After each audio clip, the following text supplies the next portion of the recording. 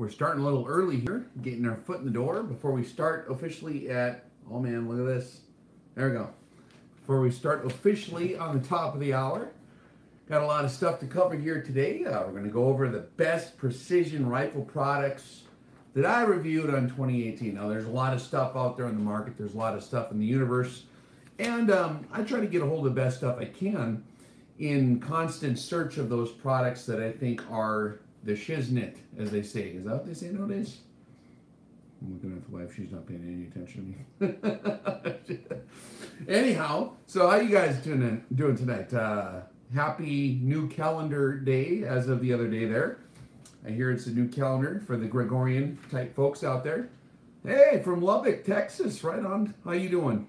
We got Larry on the web here. Oh man, we got a few folks. We got Marco. No, that's not Marco Rubio. Oh, it's Grand Illusion. They're having conversations already. They're out of control. So we're going to be covering all kinds of stuff here tonight. We'll give you the basic rundown real quick, and then we'll start again as we get started here in about 15 minutes or 12 minutes or so. What I'm going to cover tonight is going to be the best precision rifle component innovation, in my opinion, for this last year that I've seen. Now, again, mind you, there's a lot of stuff out there, of course, that I have not seen, but the best one that I could find, the best custom rifle, spared no expense. So if you need like a custom rifle put together, I found the best one, in my opinion, that I could find, the best factory rifle, and the best budget rifle build. We're going to go over all those deals for hit every category: custom rifle, factory rifle, and a budget rifle. The first two being spared no expense. We're also going to talk about the best value in a new precision tactical rifle optic. That's one that you're going to be indexing up and down. First focal plane configuration, typically mil-mil. We're going to talk about the best value I could find in a precision hunting optic. Okay, now that's going to be a different configuration just in terms of our definitions here. A lot of sportsmen here in the United States still like to run the second focal plane minute of angle configuration. So we're going to talk about those. I found a pretty nice one there. And then we're going to talk about the best value in new carbine slash combat optics, okay? For like DMR applications, because that's a whole different ballgame there. Then we're going to talk about the best value in a tactical spotting scope, and also the best tactical spotting scope I think that still exists on the market. And then we're going to talk about the best ELR specific product reviewed in 2018. So like specialized peripheral equipment for ELR particularly. And we're going to talk about the best in peripheral equipment innovation for the year of 2018 that I've got a chance to review. We'll talk about the best ballistic solvers for 2018, the best laser rangefinder, the best book specific to like combat applications, long-range shooting, tactical applications. And then we're going to talk about the best in precision rifle-related online training courses, because those do exist. And then we're going to talk about the best value in commercial firearms training in general that I've experienced this year. And we'll talk about all these things in detail. And then, of course, last but not least, the best Rex defense course we had in 2018. Because we had a lot of fun in 2018, particularly with one course that I had a lot of fun with. Not to say I don't have fun in all of them, which I very much do, but there was one that was particularly fun, I thought, and we'll talk about that. So that's something we're going to go over today. How are you cats doing today? I suppose it is Shabbat, right? The sun went down and it's break time now, right? So happy Friday night for you guys. And we're just sitting here chilling. I was able to put this list together in the last couple hours. I thought, man, I should do a lot of the other like really organized YouTube guys that are really smart, do these end of the year wrap up kind of deals, just kind of covering all the different stuff they've seen. Mr. Guns and Gear usually does that. I think that's a pretty cool tradition to start. So I'm gonna be a copycat and copy Mr. Guns and Gear and do that same deal. So yeah, I'm excited, man, to go over this. I've been off the radar for a little while, working on lots of projects, lots of testing and evaluation, putting together a new website for rexdefense.com, which is still kind of in the works. We're still working out the bugs and stuff like that. So it's currently under construction. So if you find stuff on there that's crazy or not quite right yet, we're working on it. But we're a small operation at this time, and we're just having fun putting it together. I'm excited about how it's set up. It should, you know, the training schedule got somewhat complex this year, and the old website was kind of limited in its flexibility. And so we did kind of change over, and we got a real good outfit, Tier 1 Marketing Solutions, to give us a hand with that. And they've been doing a good job helping me out with the infinite patience, getting me squared away on the computer land stuff, because as much as you guys might see me on computer land, that's actually not my forte. Those of you that know me know that's kind of true. I know how to edit videos. I'm an artist. I'm a graphic design artist and all that stuff, man, but I just like, it's not my favorite thing to do is sit there and play on the computer all day, because it drives me crazy. But some guys really have a good talent in that, and so I like to delegate that expertise out there. Oh, yeah. And then, of course, at the end of the list, and let me see how many things we got on the list. 1, 2, 3, 4, 5, 6, 7, 8, 9, 10, 11, 12, 13, 14, 15, 16 items on the list. After we're done with the list, if we got enough time and we got enough battery, I'll be sticking around, man, and we can do a questions and answers after that for you guys to fill in the cracks. Now, until we get to that point, when I'm on the mode of looking at this stuff and when I'm on task, I got tunnel vision. So I might not see your commentary. So if you say something really awesome in the commentaries and I don't see it, I apologize. But when we do get to question and answers mode, I will definitely look at the commentaries. And we should be, I think we had it scheduled for top of the hour, right, guys? Like 8 Central Time, which would be, what would that be, 9 Eastern Time or whatever? And so on and so forth. So we'll just hang out for a little bit here and let the rest of the cats roll in real quick. Let's see what we got in the commentaries here. A little pre-video Q&A or commentaries. All right. Anyone selling a CZ Scorpion Evo? Actually, I got one of them. Them are really cool. The CZ Scorpion might be my favorite little carbine that they make, or not a carbine, but a little subgun kind of deal, little 9mm. Really, really nicely made, actually. You know that the Czechs in this Republic, the Czech Republic and the Slovakia and those countries over there, they have really good metallurgy. They got a real good history of machining, and they do a good job with their manufacturing of firearms. I had that Grand Power. I think that's made in Slovakia.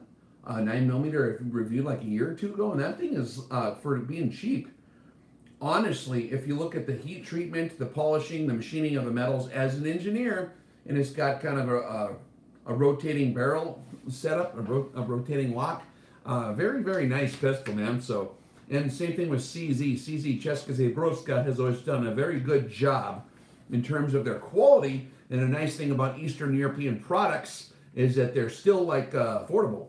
They got good affordable stuff that you can buy. That goes with optics or all kinds of different stuff. So a lot of the stuff out of the Eastern European area, as long as they're still in Europe proper, does a pretty darn good job providing good value in general, in my opinion. All right, we got a lot of cats on here now, or I think we're ready to roll pretty soon, man. We got like 5 minutes left, and we can start reading the list. So I don't know what you guys, anyone get any cool toys over the Festivus season here in the last couple weeks? You guys got anything kind of fancy or what? I'm waiting, everyone paused. I got a lot of neat stuff throughout the year. Previous to that, someone got a 308 RPR for Christmas there. The Ruger Precision rifles are very popular, and they're actually a pretty good value. I've seen a lot of them at the classes. I'd say, man, I don't want to guess, but I'd say 30% of the rifles at the classes we do, or maybe 25%, are RPRs. And they're actually a good shooting rifle. Most of those guys have no problem with them. And so there's a few things you have to manage on them, because there's a lot of ergonomic flexibility on them. And anytime you have a stock with that much adjustability, there's a lot of stuff to keep track of. But for the most part, if you keep that buttstock tight and everything, and you run good ammo in there, you're subbing that gun very easily, and even without really trying that hard. And if you get everything dialed in right, I mean, and tighten up right, you can almost get them to touch at 100 yards. They're a nice shooting rifle. Not a bad. And Ruger, I've always liked the company, Ruger in general, just in terms of innovation and their pulse on the American market in terms of like what would be cool to invent. Stuff that, you know, they always come out with neat ideas that are sort of outside the box. And I've long been kind of a fan of Ruger in general. I got a lot of different Rugers laying around, I guess, but yeah, the RPRs, I don't have one yet, but I've shot a lot of them, and I've seen hundreds of them come through the courses, and they always do pretty darn good. Someone got a Tikka T3 TAC A1 with an Athlon ETR scope, and that's pretty cool. The Tikka, of course, is a really nice rifle. They're a good value. If you're looking for a good value rifle, they're very hard to beat over the counter. You just want a factory over-the-counter rifle. It shoots awesome, and you don't have to mess with it. Tikka's in Savage and even Bergara, real good choices there. You don't have to do a whole lot to them. You just basically put ammo in them. And it's all contingent, of course, on your marksmanship. That's 90% of the game, of course. Yeah, but you guys already know about that stuff, don't you? All right, we're getting close, man. We're like 3 minutes out. Then we're going to go live. Oh, we're live already, aren't we? Are we? No, we're already live. I will be courteous to those who are, you know, I scheduled ahead of time, saying we'd be on at the top of the hour, so I got to be nice. Someone got a, what are we talking about? Hey, Rex, I appreciate all you do. You have any experience with the 338 Edge? I'm looking at building one off a Remington Ultra Magnum. Thanks, man. Happy new calendar day. I have not really shot the Edges that much. I know they're very popular. For ELR shooting, it's a nice deal to do it. Now, if you're a reloader, and a lot of guys really have a lot of fun, they get a lot of joy out of creating new cartridges and wildcats and playing with brass. So if you're a connoisseur of such details, then I think the Edge is not a bad way to go. You get a little bit more horsepower out of your cartridge. I think the Lapua Magnum in its normal form is more than adequate for most applications, but the Edge might give you a little bit of an edge. Actually, I was having a conversation with a friend at Axial Precision, and I think they got a 338 Edge and kind of a super ultra lightweight deal, which has a good muzzle brake on it. So if anyone's looking for a big heavy hitting super magnum and a carryable rifle and something that's pretty affordable, maybe get in touch with them and see if you can snatch it up. Maybe, I don't know. You can call them and check. Oh man, what else we got here? I'm reading the commentaries for those of you who are watching afterwards. I don't know there's commentaries. You think the Schmidt and Bender PM2 is still the better scope as compared to Night Force and Vortex? Yeah, I do. That's just my personal opinion based on a huge amount of experience with all three. But no, the Schmidt and Bender is hard to beat in a lot of ways. They're really good. But there's trade-offs for anything, guys. If you can't get a hold of it, then the Night Force is better, right? Because they have, Night Force is not bad. And Vortex is like real nice razor line. They're not bad either. Those scopes will all work good if you manage them properly. 90% of it's going to be in your ability to know what to look for to verify that the thing is working properly. So as important as optics are one of the general weak points in general in any long-range system equipment-wise, if you're talking about long-range shooting equipment, optics is kind of one of them spots where guys maybe could have got a stronger, deal there. That being said, all three of those optics are more than adequate to get the job done, assuming they're working properly, right? And so that's something that if you know how to vet it and make sure everything's good, then you're set. So we'll take a couple more commentaries and questions here, and then we'll move into the list of actual things we're going to talk about. Aloha from Seattle. Yes, it is raining. Man, Seattle's awesome. I love it. I love the Pacific Northwest, man. That is so pretty. You got all that fruit groves and flowers on the trees that are like this big. And I went for a honeymoon up there one time, way back, a long time ago. I'm getting old and crusty. Right, babe? She's just smiling over here. What's the best chronograph in your opinion? Okay. Well, we can talk about that because that's not on the list. We'll talk about that. I think that if you know how to manage it properly, the lab radar is very hard to beat. It gives you very good readings. I think in terms of field expediency and setup, The V3 magnetospeed is a really nicely configured chronograph. You just kind of put it on there, and it's set up very uniform every time. Now, from what I understand, magnetospeed has originally had really, really good quality control, and I'm not sure if they're keeping up to speed on that or not. I've heard different stories there. That's something that maybe would warrant a little bit of study. But that being said, we use the V3 for most of our courses, and it'll give us data that when you line it up with some of the good premier ballistic softwares like Dead On Balls Accurate, D-O-B-A, DOBA. And so that's, it works fine.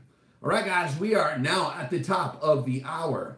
I'm going to take a little sip here, and then we shall get started with our best of precision rifle products for 2018. Or at least the ones that I got to see. And as you see here, I got my Rex. Now you can't see the Rex head on here. No. There's a dinosaur head on there. One of my beloved alumni has given that to me at a seminar, I believe in Pennsylvania. Good folk out there. I do look forward to visiting Pennsylvania again this year. I did get some stuff scheduled out there in PA for you guys in the Northeast, so stand by. Right, guys, we're going to go through the list now. I read you. I'm going to read it one more time real quick, and I'm actually going to go through this backwards and save the best for last. So we're going to go into the best precision rifle component innovation. That's always a controversial topic, especially if guys don't pay attention to the title. Some guys got bent out of shape last year when I was talking about that. They thought that that was the best precision rifle component, period. I'm talking about innovation, guys. I'm talking about new ideas, thinking outside the box, stuff like that. Best custom rifle in terms of like, man, that is one wiggly, goofy thing, isn't it? I think it's this chair here. Or is it the floor? I don't know what I'm doing. I'm wiggling the camera. I got the best rifle in terms of custom rifles, spared no expense. So just like whatever, the best suggestion I have. The best factory rifle, like tactical rifles. Spared no expense, you might spend a little bit more on that. And then we have the best budget rifle build. That's what a lot of you guys are going to dig. And it's actually one that I would probably grab if I had to run out the door in a hurry. The best value in new precision tactical rifle optics. The best value in new precision hunting rifle optics. The best value in a new carbine combat optic. And then we're going to talk about the best value in a tactical spotting scope. And the best ELR specific product for 2018. And the best in peripheral equipment innovation. Okay? That's another one of them thinking outside the box categories. There's a lot of peripheral equipment that they're kind of redesigning that's kind of within the parameters that have been established and traditional for a long time. But I'm talking about totally thinking outside the box. Stuff that's never really been executed or done before. And so that'll be interesting. We're going to talk about ballistic solvers, the best laser, the best book specifically for long range like military. Sniper book. A lot of guys ask me all the time, what's the best book to learn all the comprehensive stuff, including fieldcraft? And so I'm going to give you my best book that I found there. And then there's the best precision rifle related online training courses. Now, of course, we did the Sniper 101 series back years ago, but we're talking about a formal online training course that you can take online. And it's not one of mine. It's not one of mine, but I'm going to give you the best one I've seen thus far this year. And then we're going to talk about the best in commercial firearms training courses in general. The one where I learned the most, the one where I was most challenged psychologically or, whatever. Or in terms of, again, I like learning new things. And being uncomfortable and going outside my comfort zone is someplace where I really find that I actually learn a lot of stuff. So I'm going to share a little bit there. And then, of course, the best Rex defense class of 2018. So we're going to start at the bottom of the list where we just left off talking. And then we're going to work our way up towards the best, rifles and the best precision rifle component innovation at the last. We'll save the best for last. We'll start off with the end of the list, though, the Rex defense course. So the best Rex defense course, man, that we did for 2018, in my opinion, that I enjoyed, where the rubber met the road for me, where I thought that this is real world stuff. This is what I think maybe communicated the most valuable information in terms of usability in the field that we provided was the Combat Command Fire course. We did that in West Texas. in a little town. There's a little town there called Rotan. It's kind of like right close to the rattlesnake capital of the world. And there's a ranch out there, a nice outfit called Hawks Double Mountain Ranch. Big ranch, all very secure location. You can do some radical stuff out there. They have a lot of hunting and stuff like that, but we did that. It's a combat command fire course. And so we got guys, and it's a fieldcraft course. They got to go through an actual scenario. And they got to approach us. We're sitting on a fob, right? And we got a little target set up on the side. And they got to approach us. And they got to, be sneaky. And if we spot them or bust them, we got drones. We got all kinds of little fun things that we had. And guys learn a heck of a lot when going through multiple stalks. That's something that we all envision in our brain that would be really cool to do. And we all have this idea, like we buy this equipment, like this camouflage or a ghillie suit or a certain bag or a certain drag bag or whatever. And in our brains, we have this certain way we'd imagine that would work in the field. Unfortunately, unless you know a bunch of really weird people similar to you or us, it's kind of hard to play that game, right? Because you need to find other guys to sneak up on. So at this course, we provide that opportunity, but we also provide training. We do spot reports, and we do all kinds of different communications lessons and stuff like that. And there's a lot of stuff that I can't say that we do in the course until you come to it. But the guys that came had a heck of a lot of fun on that one. That was my favorite one of 2018, was the Combat Command Fire course. It was so much fun, in fact, that we're actually going to do it again. And I think we're only going to do 2 of them for the foreseeable future. The next one is coming out in the spring here, and if you go on rexdefense.com, you can check it out, and then there's one in the fall. But that is a lot of fun, the Combat Command Fire course. And for the guys that graduated the last one from last year, you take the level 2 in tandem with the new guys that are coming in on level 1. What you're going to do is you're going to shadow the training cadre and watch what we're doing on our end, setting up the scenarios, spotting for guys coming in, the way we think, the way we approach a situation, how we try to exercise thinking outside the box, really the mind game involved there, because that's like hide and go seek for adult men, and it's a heck of a lot of fun. So for those of you that want to learn more, who have taken it already, if you take the level 2 course, which is available right now on the website deal there, you'll be shadowing us, and we'll be going through the same scenario, but you'll be on the other end of the deal. You'll be on with us, and we'll be having a lot more time to sit down the whole time we're visiting about what we're doing and why we're doing it. And so I think that'll be fun. So that was the best Rex Defense course of 2018. All right, we're moving on to new and better things now, guys. The best value in a commercial firearms training course other than my own, right? Because I think mine are the most fun. That's definitely one thing we do excel in, is a lot of fun. And of course, we know what we're doing for the most part. We got a lot of experience. We've been crawling around in the bushes since we were all little kids, all of us training guys. We got professionals and everything like that too, right?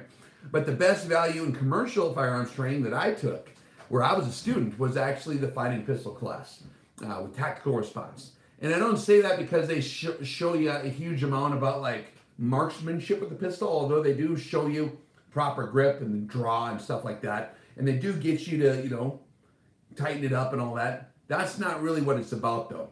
Fighting with the pistol is way different than marksmanship with the pistol. And the mindset delivery I thought was excellent. Now, a lot of guys might not agree with that deal. Mr. Yeager has a reputation for rubbing people the wrong way. Certain kinds of people. I didn't get rubbed. No, I'm a nice guy. But I took the course and I was not rubbed the wrong way at all. I found it very highly valuable. He gave a very good speech. The same speech that a lot of young guys probably got from their pa, like I did when I was a kid, about dealing with bullies or dealing with bad situations or how to stay out of trouble in the first place. And if you do get cornered in trouble, then what do? What's your mindset? And I think that that's highly valuable. And I thought that was a really, really good part of the course. Something that I heard from my old man, obviously, and uncles and mentors throughout time and history, right? But I thought that his angle on it was really, really motivating. Also, there are drills there that are really interesting. The course is set up in a very intelligent way to really, I don't want to give it away, to really make it come outside your box and realize stuff about yourself that you didn't even know was there. So the problems that'll get you killed in a gunfight are the ones you don't even know are there. because those are the ones you never worked on yet because you don't know the problem is there, right? And so it's kind of nice to be able to have a collection of experience of other guys who, that's why the Warrior guys all get together and have their visits, and they sit around the brewski and talk about that stuff. So I thought that was an interesting course, and the best value that I saw that I took this last year. The best precision rifle related online training courses. Actually, I don't know, I think I reviewed one of their books, and I got one of their books on the table, because they have books and they have stuff on Kindle and they have stuff online. They have like online classes too, but it's Teach Me Interactive. I don't know if you guys have ever heard of that outfit, but they have a plethora of different educational materials in more of a formal fashion. If you guys dig the Sniper 101, it'll cover a lot of that same ground, but from they have like better animations than my animations where I have like with the cartoon, Microsoft Paint or whatever. And they do a good job going through it in a very thorough, kind of squared away way. They also get real specific if a lot of guys ask about reloading questions in detail. And that's one of the places. There's good sources on YouTube, of course, for learning about reloading. But to start from beginning and not miss any steps and get all the way to the end is crucially important when you're putting ammunition together. That's really important. And so they did collect some experts in the field of reloading. And I think that it's one of the better online places, Teach Me Interactive, where you can actually get together with some experts and go through an actual course on the deal. And it's pretty affordable. And let's see if I can put it on my phone here so I can show you guys. So if you go to the website on the Teach Me Interactive, you can go to their courses page, and let's see if I can go here. Probably have a crazy text pop up while I'm here. They got all kinds of different package deals and stuff like that, and different training packages. And they do, rifle equipment. They go a very comprehensive approach on what kind of rifle to buy. So if you're just starting and you want to go through kind of a formal approach, that's a good place to go. So you can check it out. And I think what I arranged for you guys a while back, if you use the Rex code, I think it's Rex 2019, you can get like 10% off any of their courses. And you got to go to courses.teachmeinteractive.com, I believe, is what it is. And so if you find that deal on there, and I'll throw, for all this stuff, guys, I'll throw in the commentaries my best attempt at where to find all the stuff I'm going to show you today, okay? So that I thought was a cool place, especially for reloading and for formal firearms training in terms of precision rifle shooting. It's a nice deal, and they're very comprehensive in their approach. Okay, so that was the best precision rifle related online training courses if you just want to do it online. The best book specific for like tactical field applications that I found, and this is a good book too. I'm not saying the book ain't good, but specifically to sniper craft, this book is awesome. I don't know if you guys have seen this. I didn't even know that he wrote a book. This is my compadre, Mr. Eduardo von Cuberta. And he has 100+ sniper exercises.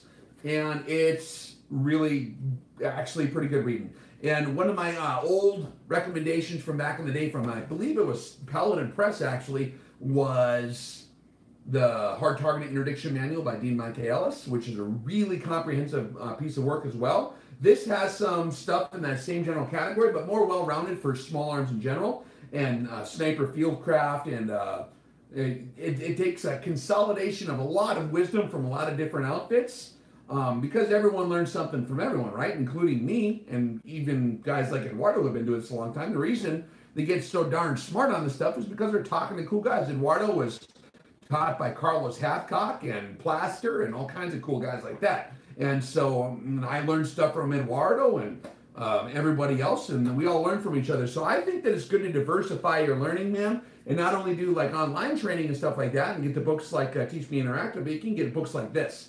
And to my knowledge, man, on Amazon, this book is like hundreds of dollars, like $300, $400, $500, $600, some of them are going for.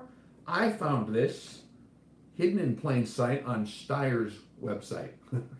Like the Steyr rifles. Eduardo does the Steyr Academy there. And that was like $34. So you probably want to grab one before they're gone. Because I don't know if Paladin Press is not in business anymore. But you can get an actual copy, and this one is autographed too. I think Steyer. Yeah, see, it's actual. I got the autographed version, man. One shot, one kill. Really good read though. I mean, there's so much in here I would want to go over and explain, but just like all kinds of good illustrations, charts, Morse code, like comparing like SWAT units, fields of expertise against like regular army, against special forces, against competition shooters, and where their weaknesses are and where their strengths are, and just all kinds of really good perspectives, like patience drills where you lay down and just stare there and you have to wait for like an hour and the target will only pop up for a few seconds. And I'm giving you a little bit away, but it's a really cool read. You guys got to check that. Seriously. Definitely good reading. And if anyone was wondering where I learned my stuff, I learned it from guys like that. You know, my mentor was very much in that same ballpark back when I first started doing this angle of rifle shooting. And so I come at it from the same general perspective, and I'll tell you that's a good read. All right.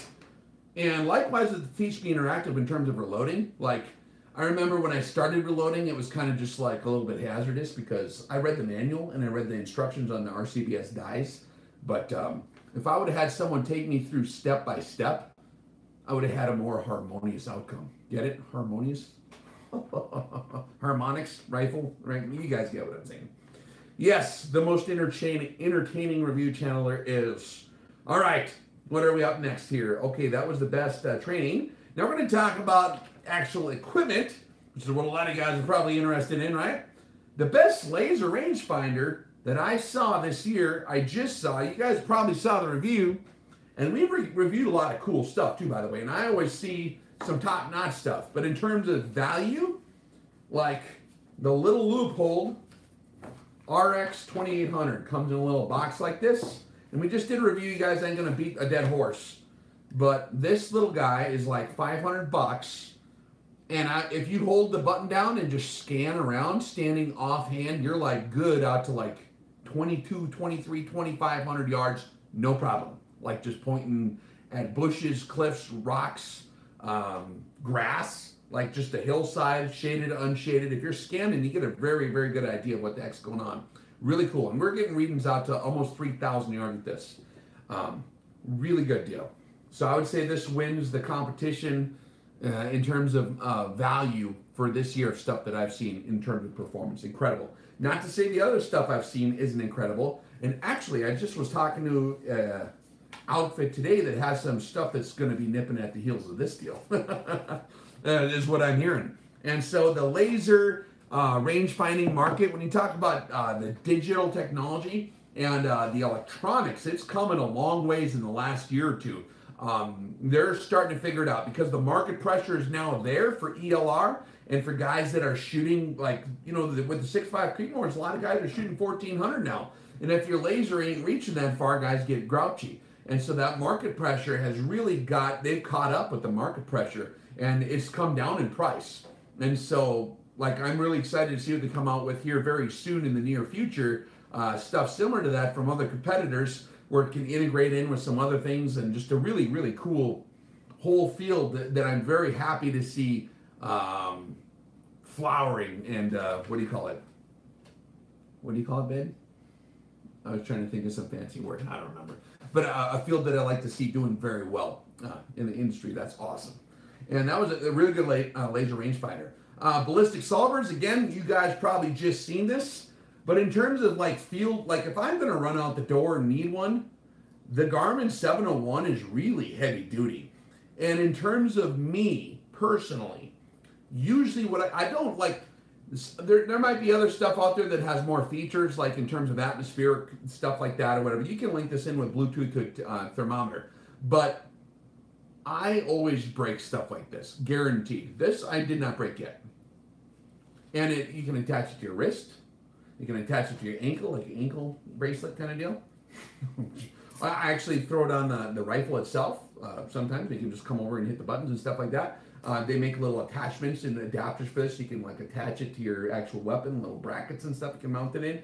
But this thing is built like a tank. So go watch the review on the Garmin 701 Fortrex. This uses the Applied Ballistics Elite, which is actually, now here's the thing with any unit like this. guys argue all day long like which ballistics program is the better one. In my opinion, like all of them like can do a good job if you know what you're doing. But Applied Ballistics Elite gives you enough of the tools, and this is what the professionals use. This is what your soldiers are using right now, your tier 1 guys. And so it's a pretty good flexible program. The trick is you got to know, you can't just slop through the inputs. You have to actually look at what you're doing. You have to understand the concepts so that when you put in those inputs, you get good, valid scientific data that's not skewed by some kind of breach in field laboratory procedure, if you will. And that's something that requires a little bit of experience. And so that's just something that you have to read the manual, be very careful, think about what you're doing. You can take a training class from them or from us. We teach the basic science. We teach that stuff. They teach a really good job on the technology and how to run it effectively and what the inputs mean and all that stuff. So it's only as smart as you are driving it. But I like the rugged part. That's cool. And also this can Bluetooth to other things coming around the corner soon to a city near you. Soon to be seen next year. This year, I guess. We're in the year 2019 already, aren't we? All right, so that was that deal. The best in peripheral equipment innovation. When this concept already came out, you guys have seen this before too, I think. But when this concept already came out, it was a really good concept, but it was executed in a way that was kind of a concept proving deal. This one actually is built to mil-spec standards. This is actually issued with some outfits. This is the TAC-3 by Accuracy Solutions. And this steel is a bipod extension. They thickened up the carbon fiber tube tremendously, and it simply extends your base. So you got your bipod out in front of your rifle farther. You guys have seen the original review was showing the prototype model. And the tackle on it wasn't near as good as this one. This one's actually ready for field use now. And so it's like incredibly tight. And so I think in terms of innovation, thinking outside the box, they finally nailed it. There's actually some really cool new stuff coming out. And I ain't gonna say because it ain't SHOT Show yet. We'll let them get the SHOT Show. But even better than this. They understand the issue with footprint, which is one of the issues. And so they got some new stuff coming out now. This is cool because you can use it on any existing platform. And you can use whatever your preferred chassis is. You just attach it on there and it clamps down on a stay-and-A rail. And then you can put your I like to use, it's actually my favorite bipod of 2018 actually is this. If you got a good sturdy bipod, this is the Accutac. And they're kind of in that, they're more than a Harris. I don't think they're quite as much as an Atlas. They're kind of in that range of an Atlas. This is, they make a whole different array of these things. They make them from way smaller than this to wide ones, and then they have like an F-class one, which is really wide. But what I like about them is if you look at the gears here, it's built like a tank. And you can modulate this, articulate it any way you want. With the legs, you can straddle logs. You can do all kinds of crazy stuff with it, and you can get the spiky feet. I like the rubber feet a little better for what I'm doing usually. But when you clamp this sucker down, it goes in tandem really good with that last product I just showed you. But this is my favorite bipod, which I'll throw in as bonus points for 2019. I actually got this also from the same outfit that sells those. They sell these too, Accuracy Solutions, if you're curious about where to find it. But this thing is nice. It's when you tighten it down here, it's built like a tank. So you can swivel, but it's not loosey-goosey, man. And when you come to the classes, and when we show you our firing system, which is what we get into some of the details in terms of marksmanship techniques that are modulated to accomplish whatever specific deal you're trying to do. Particularly in ELR shooting, there are certain things that become huge advantages, like not losing sight of your target under recoil. All of a sudden, having a sturdy bipod is very helpful, and having the ability to lock it down tight is even more helpful. And then if you lay down properly behind the rifle in such a way to where your center of mass is behind the rifle's axis of the bore, you can do very, very darn well. And look at these legs, man. Look at all. I mean, this is cool. This is a beast. Like, I'm not ever going to buy any more Harrises. Harrises are nice. I'll probably buy it. I got the S-Series Harris is what I've typically told people to kind of go for. But the Accutac, I mean, people say it's heavy. Well, that's awesome. I like stuff that's heavy. Quit complaining about heavy stuff, man. You could You could like kill the deer with this, or the bad guy, or whatever you're trying to do. I mean, it's especially the spiky one. Like if you do the Three Stooges stuff, poke him in the eyeballs. And the wife. I'm trying to be a comedian here. Sorry, I'm trying to get her to giggle. All right, back on target, guys. So that's the best in peripheral equipment innovation. Okay, there's a lot of other peripheral equipment that some of you guys might have seen. If you've been coming to the RX seminars, we do invite guys that are like not on the radar to come to those. And I'm excited because this year, man, you're going to start seeing some stuff that's going to be released to the public for the first time. Those of you that made it to the seminar in Las Vegas got to know what I was talking about there in terms of equipment that's being used by our Tier 1 military guys. Stuff that's never been on the commercial market because the commercial market pressure is different than the military market pressure. And I think that they've come to a point now to where they're ready to release some of that stuff. There's certain periods of time on projects, like some of those projects, where they're not allowed to release certain concepts or ideas because they want our guys to have it. I'll be very excited to share that with you in 2019. Those of you met the gentleman who I'm referred to in his outfit there at the RX seminar in Las Vegas just like last month. And don't tell anybody what we're talking about until I release it, because they got a timed release situation. You guys were in on the inside knowledge. Okay, but I'm excited to share that stuff pretty soon. Best ELR specific product reviewed in 2018. I'm excited about this one. This one is cool. And there's actually, I'm going to be doing the full review on this. You guys have seen me playing with this thing for a while, but I never really sat down and explained what the heck it actually is, or what the point of it really is. I did a little demo, just, you know, shooting with it, like teasers and stuff like that. Why don't you give me the whole box, babe? Here's one. Thank you very much. It'll come in your box like this, your Pelican case. But we're talking about the TACCOM HQ. I took this to Tennessee for a class, and the guys are giggling because they think it looks like kind of like an R2-D2 kind of situation.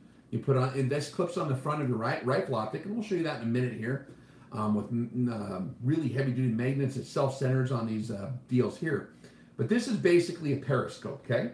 So this goes on the objective lens of your scope. There's mirrors in here, and they're simply situated. One of them is right here. I'm looking at it now, and the other one is right here. So your light goes like this, hits there, bounces up, and then goes like this. And so looking at the front of the scope, it's a little bit higher than average. But if you look at it from the side here, see this deal that turns? If you loosen up these screws and turn it, you're actually turning the mirror right there. Can you guys see that mirror? So when you turn this deal, you're just tilting that mirror up and down. And what you can do is you can add or subtract if you theoretically wanted to get subtraction on your adjustments. But you can add any amount of elevation to your scope up to like 300 mils or something crazy like that. So you can shoot farther than the rifle bullet will go, basically. You just turn this, and there's we show you in a video how to set the adjustments, but it's a very simple device executed in a way that's done with precision. And so that's the hard part, is getting it built right to where it's engineered, to where it's consistently good. This is something that has kind of been off the radar for a long time too. This has been issued for a while. This isn't new to 2018. This has been issued prior to that to certain specialty outfits that do ELR shooting in the combat world. So like this was kind of, I don't want to say top secret, but it kind of was on the low side of the radar for quite a while. It's heavy. It's built like a tank. And it's built for operators, if you want to call them that, right? Like JTF2, a lot of these high-speed outfits use it, is what I've been reading in declassified news articles and things like that. Word around the campfire is this is what they used for that 2.2 mile shot in Mosul, like last year. I don't know if you guys remember me visiting about that just a little bit, and the difficulties involved with shooting that far. And you guys don't understand how far 2.2 miles is. Even for a McMillan TAC 50, with all the bells and whistles, running one of these things, running proprietary ammunition with drone spotting everything for you or whatever they're doing, right? And you can read about this. There's some pretty good articles that came out of recent. I didn't want to say nothing until the articles came out. But now that the article's out, I can talk about it. But our friends, our allies, and our guys are running this deal right here. And they have been for a while. And it gives these guys a heck of a lot of potential to really, really get out there and cause trouble for the bad guys. And so 2.2 miles, man, this is how they dial it in. You snap this on the front of your scope, you instantaneously add whatever amount of mils you want to. And they're actually innovating right now, coming up with new models. I ain't going to say what that is yet. I'll let them tell me when I have the green light to explain what some of those new models are. Pretty cool, though. So this is a beast. And I'll show this to you again in a second when we get the other rifle out here, which is set up for right now. So that's the TACCOM HQ, TACOM HQ. And they make all kinds of other stuff too, guys. They don't just do that. And some of the nicest folks you'd ever meet, by the way. Not lying. And I like working with guys like that. They're cool. Man, that's the video I was working on this morning, wasn't it?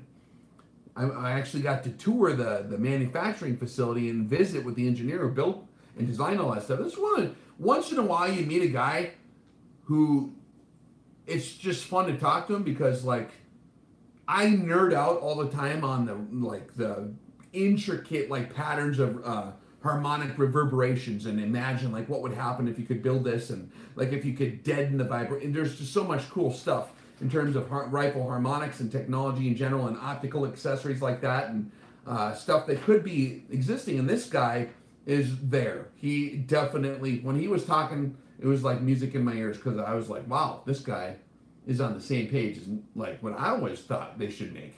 And he was doing it and I didn't even know it. So I'm very excited to share that with you too, guys. That'll be really cool. Some of the other projects they're working on. So that was the best ELR specific product that I reviewed in 2018. And I think they're actually not horrible bad on the price. Like, you should check them out. They're more affordable than you might think.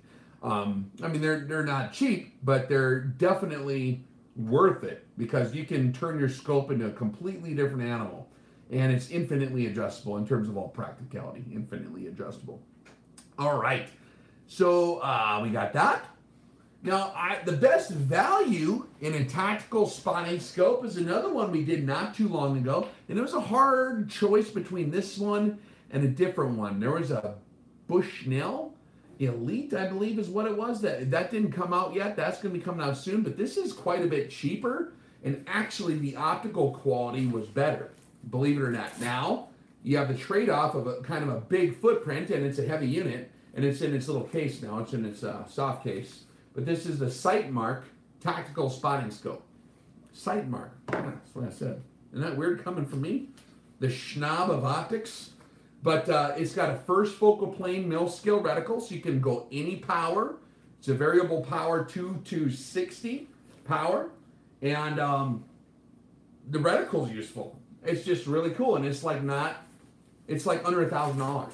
So the market, again, just recently is starting to catch up, guys, for affordable, really good equipment that's not bad. And the glass on this ain't bad at all. Now, it's a big unit, 80 millimeter lens, of course. And so, you know, in terms of spotting scopes, the Asians have been doing actually a pretty good job on glass for a while.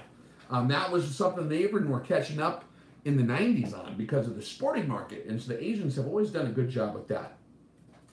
And I'm just glad to see that they're now available with a reticle, because when you're calling in precision rifle fire, you can't just say, it was sorted to the left. That's not useful enough information to actually hit the target on the second shot. I like to hear, you were 1.3 mils left. Oh, okay. Bam, or hold off and correct fire. Easy money. So, pretty cool. That's the best value. Now, the best one that I've still used to date, and I can't say that I found anything better overall, is this bad boy. This is available, of course, from Veldata, and this is the Optolith.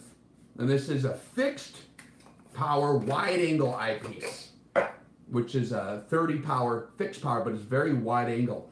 And it's hard to explain what it looks like until you look through it, but they do a very good job. And this is actually made in Germany, so this is German glass. I believe it is shot glass, high density, apochromatically corrected glass.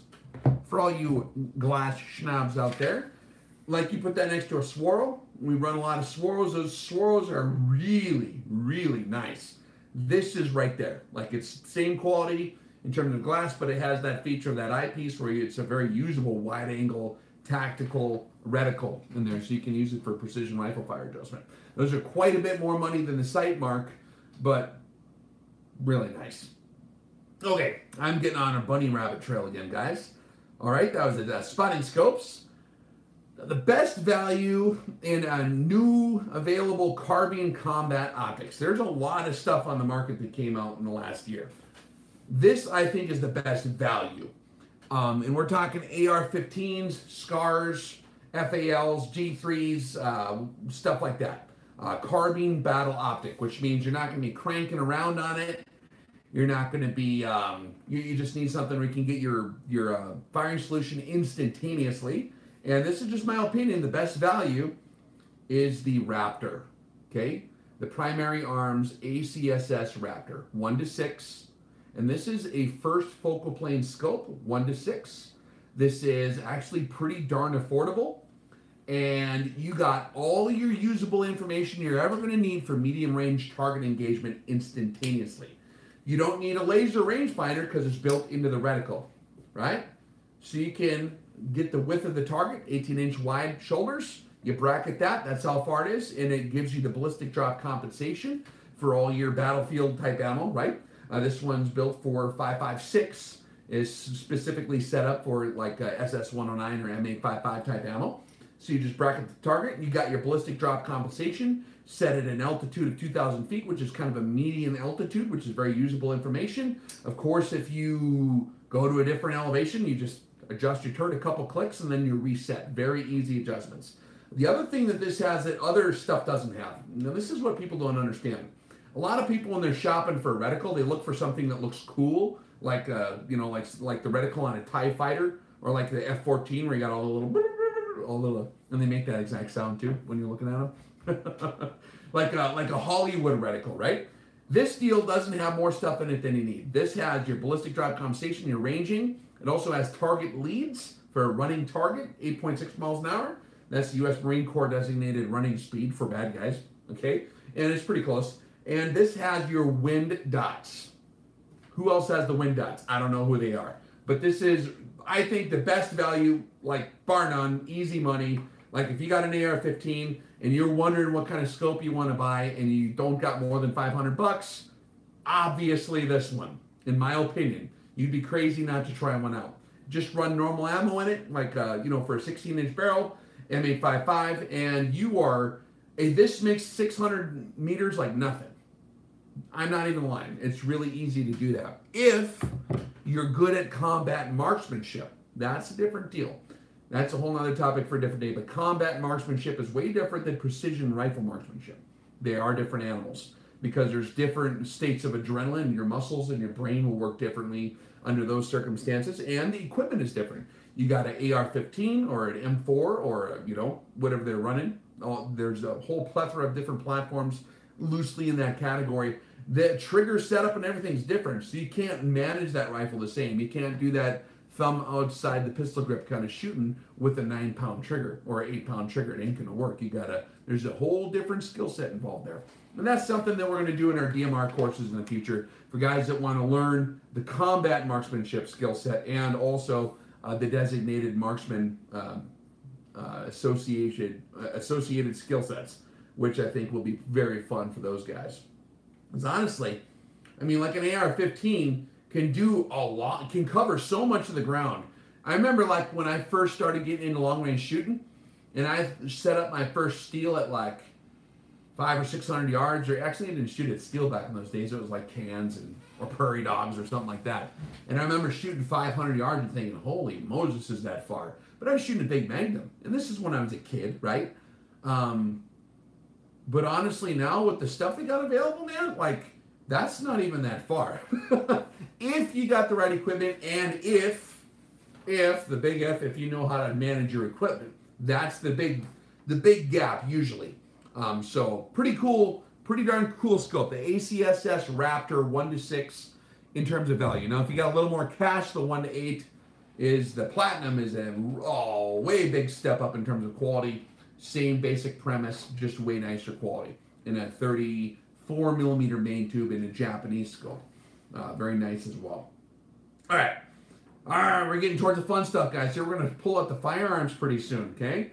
That was a carbine optic. The best value. Hey, babe, would you be a sweetheart and grab me this rifle closest to you? The best value in a precision hunting rifle optic. Different category, guys. Let's shift gears here. We're talking about American sportsmen up in the bush, you know, tracking down the elk up in the mountains or the deer, and they got to shoot the target. And, you know, a lot of guys think in terms of minutes of angle, and they like second focal plane reticle because it stays fine, and they're not going to use the reticle for that stuff. They're just going to dial it in. In that case, this is surprisingly nice. The Zeiss Conquest V6, okay? Now this is a 3 to 18 power, and it's actually got like a 30 millimeter main tube, and the tracking on it is DOBA, dead on balls accurate. I mean, like, we did the review on this not too long ago either. The mechanisms in here, I actually had Zeiss call me up after I posted the review because I was curious on how it was possible that it would work, because a lot of the Conquests, to my understanding back in the day, were not of this same quality. Some of these, because there's a whole spectrum of different options available and price ranges, right? But this particular one is all Wetzlar, Germany. So this is all actual German stuff. The mechanisms in here, the erectors, all that stuff is Wetzlar.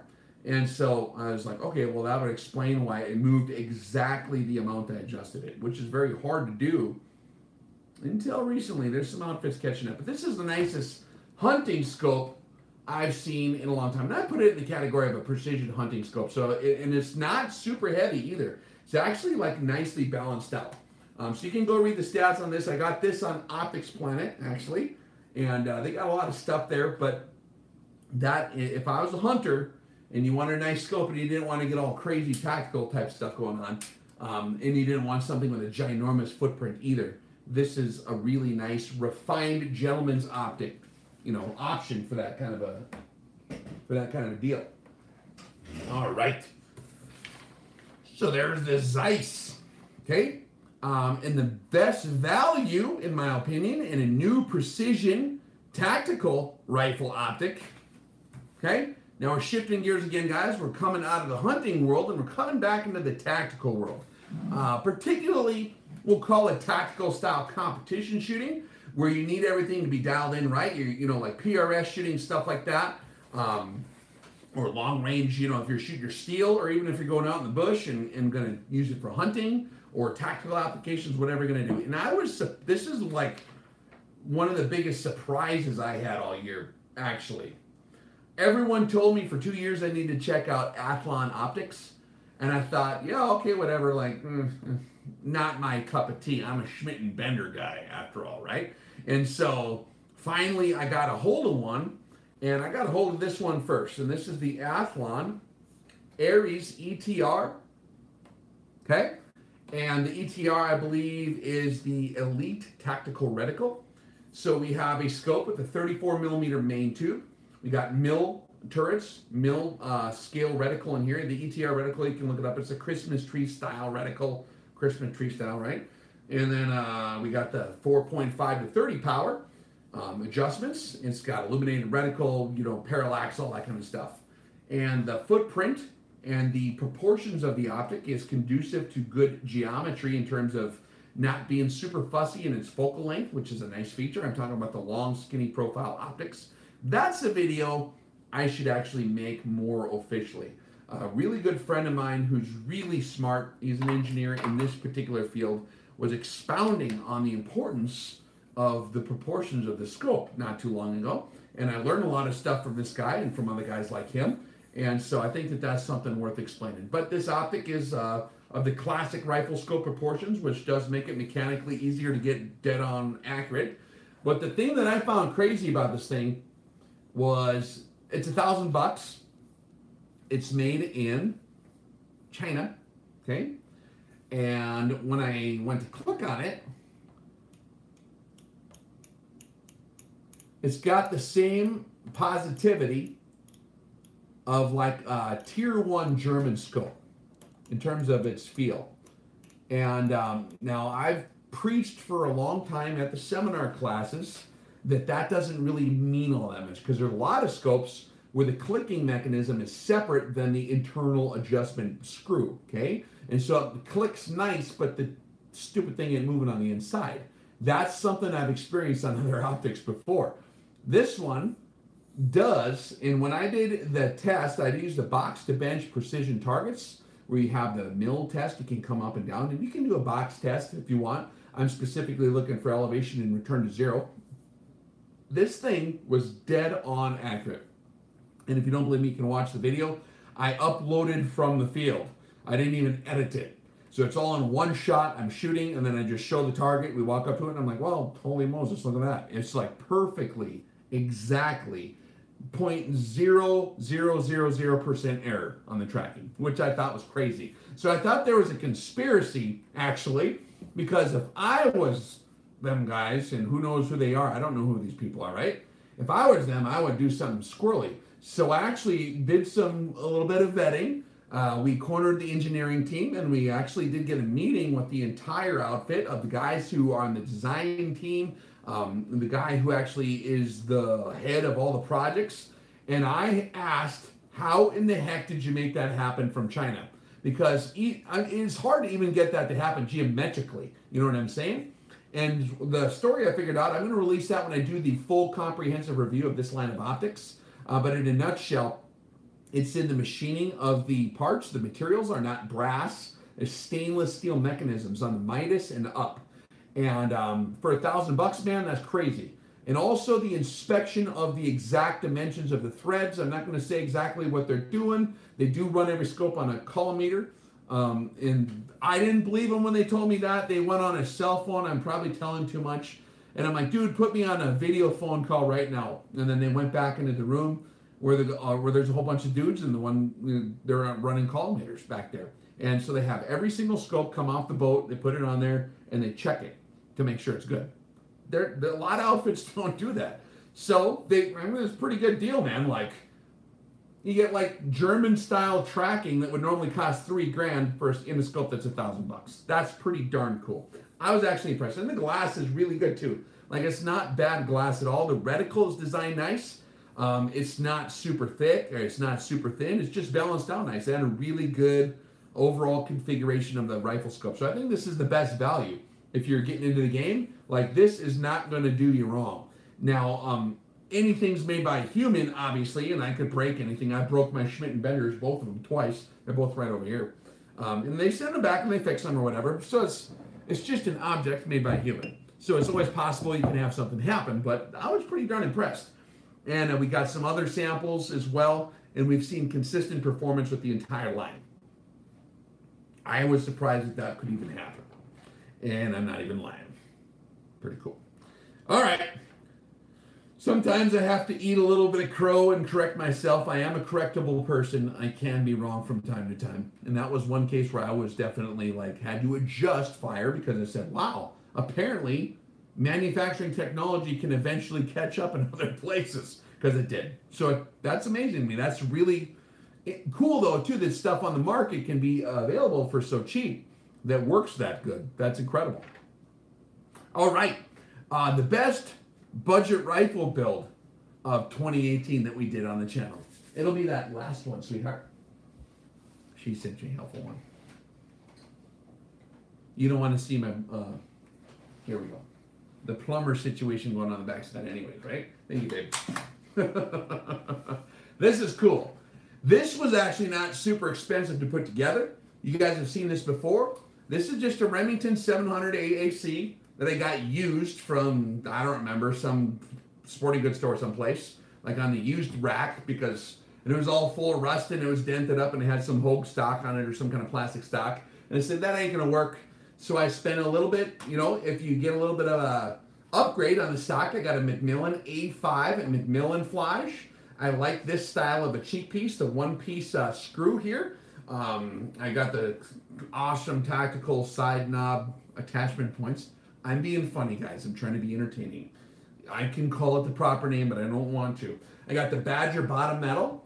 This is the, and I like the trigger guard deal. See the mag here? This is Accuracy International style mag here. And I think this is actually accurate mag. And you flip it down. I like this because when you're wearing gloves, right? See that big release deal? When you're wearing gloves, you can just hit it. Now, all this stuff where you have to articulate, I don't like going inside the trigger guard to remove the magazine. Just, I don't know if it's superstition, but I like on a glove, you can just come forward, knock it out of there, easy peasy, and you're set. And you can use a mag, so that's the bottom metal. And like I said, it's standard AAC configuration. I did have my man true the action and square up the threads and stuff like that and lap the bolt because, you know, if you got a part anyways, it's no problem.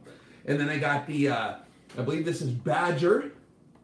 We got a Badger one-piece rail here, and this is a 30-minute scope kilt, I believe, from Badger. And we got the Badger rings on here. All that stuff I got from Optics Planet. This is the USMC rings here. And they're matched. They got the 3 in the back and the 2 in the front. And they're really, really, really strong. And all steel. I'm an all steel kind of guy. It's heavy. We'll lift some weights, man. Drink some more coffee. Hello.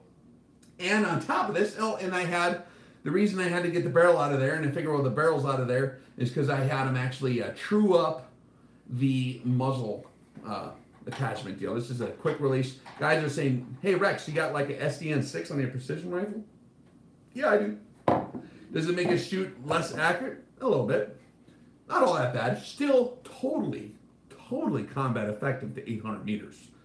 Guaranteed death for bad aliens, space aliens, particularly with the big heads. What do you call them? Or chupacabras, when the chupacabras are coming around.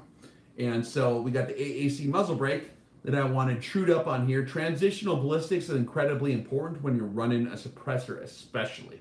After everything has to be actually square. And so I had them true everything up. And then I got this. This is the Primary Arms. This is kind of their medium model. This is a 3 to 18. So it's got the 30 millimeter main tube. It's a lot less of a footprint than the 6 to 30s.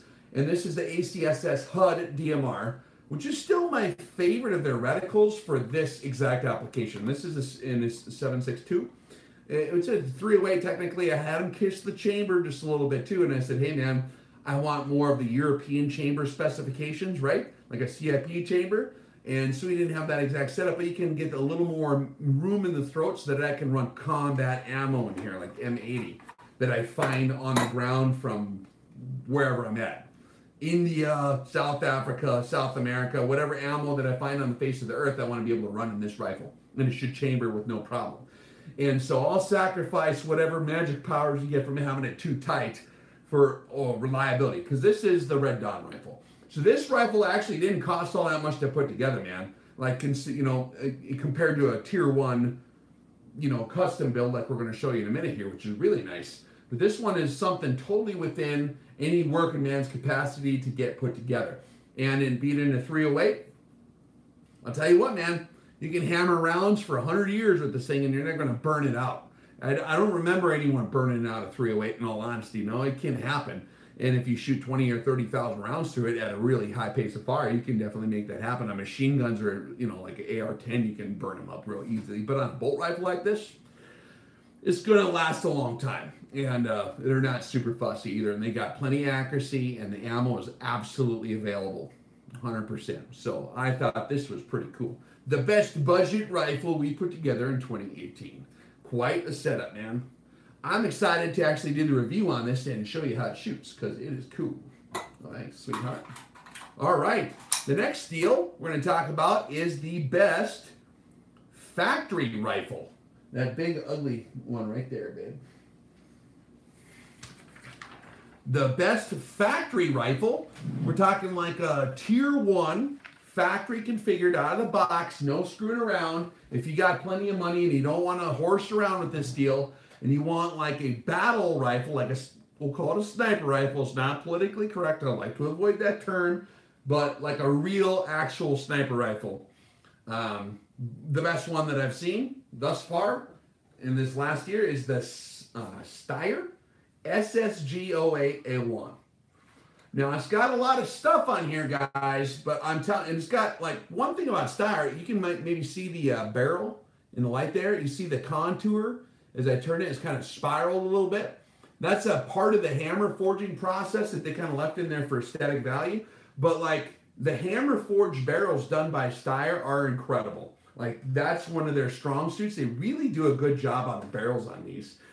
Some outfits don't maybe understand hammer forging as well as the Europeans, in all honesty, particularly these guys. The muzzle brake's very effective, obviously. This is their own bipod that they got on there. And you can tighten that up on the bottom. There's a switch there. You have a lot of modularity with the rail system. You can put your VAS in front of your daytime optic. And actually, I got this deal set up. Where's my Charlie at? I'll show you guys a cool deal. You guys might have seen this. We're shooting this at kind of far the other day. For a 308 anyways. Pretty darn far. You can take your Charlie Terac that we just showed you guys a minute ago. And this is a Schmidt & Mentor PM2 scope on here. And you just... There's magnets in the front there. You can see that. And it'll just grab it out of your hands. Now, I just added 20 mils because I have this adjusted for 20 mils. You turn these screws, you can adjust it to 20, 30, 40, 50, 60, 100, 200 mils, however far you want to go. And it's just attached by magnets, and you do have screws you can attach it with. But as far as the rifle, we got the spur mount and the PM2, obviously. But this has got a cool magazine setup. For those of you who haven't seen this, there's actually two positions for the magazine. You see these two little knobs here, okay? So this is really well thought out. And my compadre, my good friend, Mr. Eduardo, I think, advised these guys on a lot of these features and got a lot of the bugs worked out of maybe other, that are common in other systems. And this is a really nice setup. So this is a cool feature that I never would think to make. But a lot of guys like to single load, around at a time. Well, if you already got a magazine in there full of ammo, and it's all the way in, you're picking up rounds off the top of the Magna, right? So you can work in your bolt and your magazine fed. Well, if you want to take a round out, now you need an incendiary round or a tracer or a specialty round, an AP round all of a sudden, or something different, like maybe more expanding round for certain situations tactically. You just pinch the mag and you drop it down to that little notch that I showed you. So now the mag's a little bit loose and it's hanging down, but it's still attached. Now the fully loaded magazine with the cartridges in it acts like just a single round. You just lay that round on top, close the bolt, and it did not grab anything off that magazine. You don't get a double feed, but you're in single round mode. And you can work the bolt all day long. It will not pick rounds up out of this magazine. It'll just miss it. So you have single round mode, and then when you want to use the magazine again, you click it all the way in. Now you're grabbing rounds off. Very simple. Dust cover, which is something that's actually really nice. Those of you who have gotten your rifle dirty in the past have the dust. Now the dust cover as an option. You know how valuable that could be. We got the fluted bolt design, and actually I'm seeing a lot of crud on this one because I've been shooting it a lot. And so we got that, and it's a very smooth bolt. It's a 4-lug design, and when we come out with a comprehensive review of this rifle, I will go over all those details. And you got the pistol grip. The trigger is actually very nice. This is kind of a cool feature here. The safety on the Steyr, if you haven't seen that before, is kind of cool. So dig the bolt here, right? See how the bolt handle's kind of like sticking out? Now, if you want to transport this, you can actually lock the bolt in tighter. We're going to pull out the safety. You see what I did there? See how I pushed that down? So we're on fire. Now we're on safe, but now we're on turbo safe. Now I can lock the bolt down like so. Pretty cool, huh? And then when you want to go, you push in that little gray button right here on the safety, push it in, and then you're back in business. Really cool. Another feature is I have very rarely seen a folding stock that I actually think is going to be good in terms of internal ballistic soundness. Any potential part that's connected to another part, particularly from the recoiling lug of the action back to your shoulder, any kind of cumulative tolerances you have here are always a problem in terms of keeping it like a really good, solid, tight design. And throughout wear and everything like that, you have problems typically with folding stocks. Now this is kind of a cool design. I'm gonna see if I can show you how this works here. It's so tight. Okay, well, there we go. There we go. This folding stock has a unique mechanism that's really slick. The way it locks up, and you can actually cam it in. But when you lock it up, you can cam this down, and there's a lever here that tightens it down. And you have another thing, there's a cheek piece here. You can dig this. See the numbers on the cheek piece there? You ever have someone else play with your rifle and borrow it for a minute and they got to adjust it because everyone's face is a different size, right? One of the keys to executing good marksmanship techniques is to have your eyeball consistently behind there. It's called your sight picture deal, right? So a scope is still like a sight. You got to have your head aligned behind it uniformly, just like you would with open sights. And so this is something that you can actually have a reference point of exactly where it was indexed, and you can you can remember your number, and so that's pretty cool. Also, it has a monopod that doesn't suck, because a lot of them do. And this one comes out like this. You hit the button, it instantly deploys, and then you can screw it in and out, and you have your micro adjustment down here. So you can micro adjust up and down, but you have your gross adjustment being this big switch right here. And so you can just turn it like this and do it. So normally I'm not a fan of all that tackle being on a rifle, but this one is done properly, and it was like the coolest over-the-counter rifle with all the stuff you'd ever need on it. You don't have to buy all that stuff, because a lot of guys like to piecemeal this stuff together, and I thought, wow, they got every detail pretty darn nailed down. And they're a pretty penny for a Steyr SSG-08, but they do make the same basic action and barrel available in like a Macmillan stock or in a Manor stock, and they're like $2 grand-ish, somewhere in that territory. So you get the same performance in a more simple stock. A lot of the deal here with this chassis is kind of what makes it a little more pricey, because it's a really, really like high-speed chassis, right? But if you want a more affordable option, you can check out those other ones too. And so if you like the way the barrels are put together and the actions are done, not a bad option. So there's the sneak preview on that deal. I wanted to make sure you guys saw that for sure. All right, we're almost towards the end of the list, guys. We're getting close.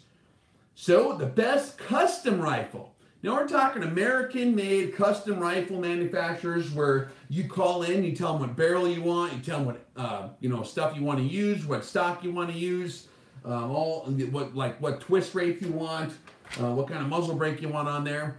And this one, it's this one right here. Yep. This is a really nice shooting rig. They're, again, they're a premium price, but there's a reason for it, I found out when I took it out and used it. And just looking at the craftsmanship, too, I found out really quickly, like, from the details and from the proof is in the pudding, you always know when you actually shoot it that it's going to work. These guys hit it out of the park, and I got to take my hat off to them guys, for sure. This is the American Precision Arms rifle I had built up. This is on one of they have it kind of branded for themselves. They're the APA Action. They have their own actual base that they use here. And they have their own rings, which are actually very repeatable. And we'll cover this when we do the comprehensive review, now that we've shot this for a while. But these rings are very repeatable. They're an interesting design. I'll show you the geometry of just the rings, like how they got it pinching on in the direction that it's actually the surface is facing, so that you can take it on and off and put it on, and there's like no loss of any kind of zero. Really nice feature. This is in a Manor stock, which is actually a very nice stock. And one thing I thought was cool, and I'm just going to throw this in there as another thing that I respect in the gun industry. I went to a Guardian long-range rifle match not too long ago. A Guardian match is like that charity shoot, and they give all the proceeds to Bethany Christian Services, right? Which I think is awesome. So I was like, normally I don't go to like those rifle competition deals or whatever. I'm too busy with my other stuff. But that deal, I thought, I got to see this, because this is going to be cool. A lot of dudes showed up, and a lot of the world record dudes showed up. Like the guys that are the top of their field, like the top F-class guy in the world. Some of the top sniper instructors in the world showed up this deal. And it's a different atmosphere, because everyone they don't have their game face on so super serious, and they're having more fun because it's a charity event, and they're just kind of sharing the craft of new shooters, which I thought was cool. But one thing that was cool at the end, and I didn't even realize this, Macmillan stocks, Brittany Macmillan is very instrumental in putting all that together, and I like Macmillan stocks. That's one of my favorites. I love Macmillan stocks. But also, Manners also sponsored the event as well. They weren't bent out of shape that their competitor Macmillan was also there. And so Macmillan and Manners totally got together. They came together, man, for the Bethany Christian Service. And I thought that was pretty damn cool. Like, that's some classy behavior right there. That's what I like to see myself. And so my hats off to both Manners and Macmillan. And in all reality, guys, they're both tier 1 stocks. They're really nice. And this, the Manners has got really cool lines on it too. I just showed you the Macmillan over there, which is one of my favorites. But this is very classy. A little bit different style. How it's put together. Very, very refined. On the American Precision Arms, they have their own bottom metal. And you can see we're running the AI style chassis. And on the trigger guard, if you look carefully here, you see that little deal? See that right there? That's your release for your mag. So you drop out your mag like so, see? And this is chambered in a 260 Remington, right? And I got 265 Creedmoors. Those are a great cartridge as well. And I love my Creedmoors. I got a lot of brass for them and I shoot them all the time. But I really like the 260 as well. I just thought that was pretty cool.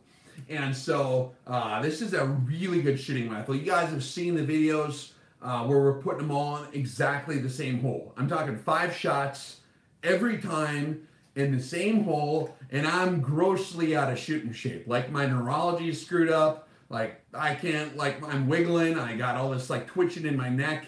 And I'm just laying down, trying my best to do my precision rifle marksmanship, and I'm just slamming them in there like 100% of the time the same, like they're all touching. You know what I mean? So consistently. And that was with the first reloads, or actually the first loads that Mrs. Rex right here did. That was her first time reloading precision ammo. I kind of told her the procedure. She helped me do it because she's got the tenacity, you know, and I'm always busy working on projects. So she rolled them for me. And it wasn't even the load that they suggested. It was kind of a copy, sort of the load, but I swapped, like I didn't use the BR2 primers. I used the cheap ones. I didn't use the exact powder. They said I used an equivalent. And the brass had not been fire formed or nothing like that. And it was still throwing them in all in the same hole all the time. Now, the details you got to do in order to have that kind of result is you got to have your barrel threaded in your action perfectly. That's got to be done exactly perfectly. And I'm talking like with attention to detail. Your chamber has to be cut with perfection. That can't be off a little bit or that never happens. You will not get those kind of results if they slot through it. So they must be using some good methodology in their machining. Attaching the muzzle brake. This is an APA, same outfit. By the way, guys, the guys that do use the APA Fat Bastard muzzle brake, that's what this is actually called. This is the same, the outfit that built this rifle is APA, and this is their muzzle brake. So this is the rifle that comes attached to them normally. And this is indexed nicely. Well, it's a self-indexing brake, but in terms of the alignment of the brake, that's super important for accuracy and getting everything aligned. And this thing shot incredibly well. Last year, one of my favorite innovations was the axial precision rifles out of Idaho. And they're still like, I mean, once they all go in the same hole, guys, it's kind of like, how's the one better than the other? You know what I mean? But for this year, this is like the nicest custom rifle I've seen right here. This is incredibly nice. And when you look at all the details, all the Cerakote, all the stuff they do, it's pretty nicely put together. And the results speak for themselves. We're shooting water bottles at like, what was it? I don't remember, 1,000 yards or 1,100 yards or something like nothing. I missed the first shot, but the second two I nailed them. Okay? I had to get my wind call. But yeah, we still got the magic, man. We still got the magic. And so this was pretty cool. I'm very, very happy to see how nicely this is put together. The action is very nice, nicely put together. And this has the Huber Concepts 2-stage, most reliable, my favorite trigger still. So this is the Huber 2-stage trigger, configured the way I had on my original rifle that I originally got, which is something I got memorized in my brain that I think is very advantageous. And they got it really nice.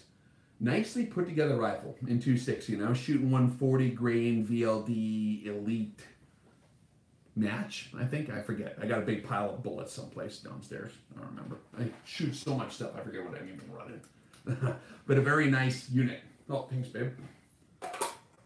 That's the exciting part. Hey, guys, we are live, by the way. Thank you, sweetheart. We are 100% live, which means that at any moment throughout this entire 84-minute broadcast, I could have totally screwed up and said something stupid, but we made it. We're still there. We got one more thing to cover. A lot of guys are scared to go live because, I don't know, I'm not scared of nothing, huh? Except Circus midgets. What? Is that okay? That's a Ren and Stimpy saying. I'm sorry. I know we're in the distant future, not allowed to say things like that. I'm sorry. I didn't even know. See, that's... I just broke it. I did something stupid live. Sorry, guys. You guys watch Ren and Stimpy back when you were kids, man? I thought that was hilarious. All right, I'm going to go back on topic. Last one here. And this is something I actually don't have in-house to show you, but I'm going to tell you about it because I am about to show you very soon, because I do have footage that I'm editing right now as we speak. I was hoping to release it today. I just couldn't quite get there yet. The best in precision rifle component innovation was something I thought was crazy.